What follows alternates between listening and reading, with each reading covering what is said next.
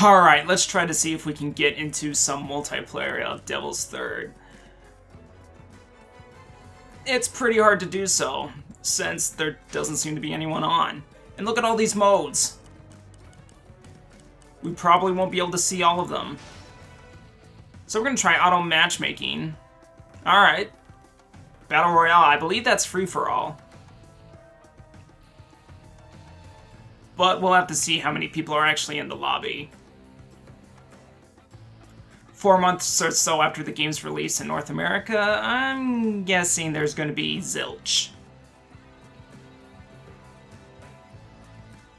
But we did go into auto matchmaking, so there could be a chance. A low one. Yeah!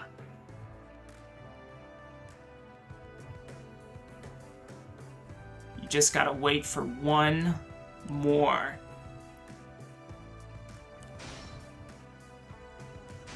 Well, fine. I was gonna look in the mailbox, but you can't do that.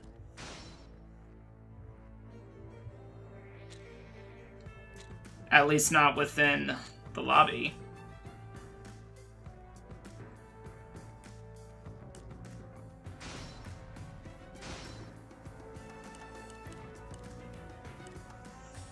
Ugh.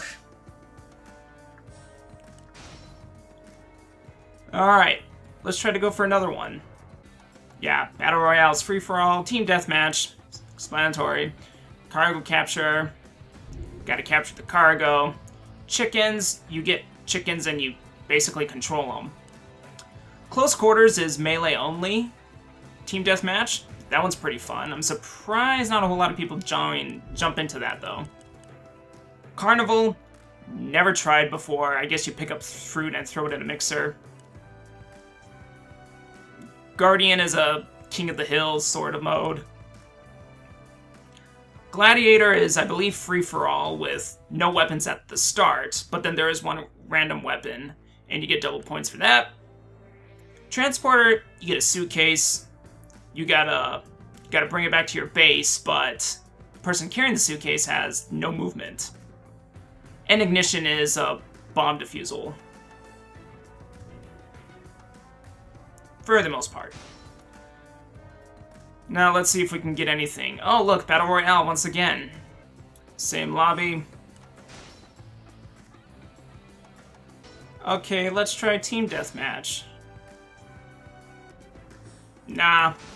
How about Close Quarters? Nope. Let's try auto matching one more time. Or Pedro fight.